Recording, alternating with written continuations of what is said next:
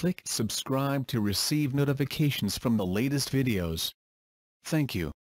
Martin Jones gets another big laugh as San Jose Sharks top Los Angeles Kings.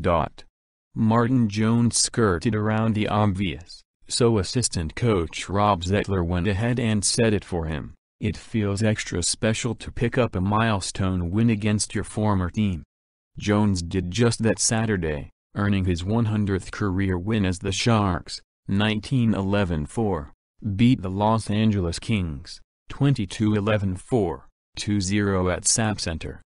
The win allowed the Sharks to maintain their hold on third place in the Pacific Division entering the NHL's three-day Christmas break. It definitely means something, Zettler said, highlighting the significance of Jones' 100th career win coming against the Kings. He had some success in LA, won a cup there, and it's got to feel good to be those guys. But in characteristic fashion, the humbled-minded goalie downplayed the relevance of the milestone, highlighting the importance of the team win instead.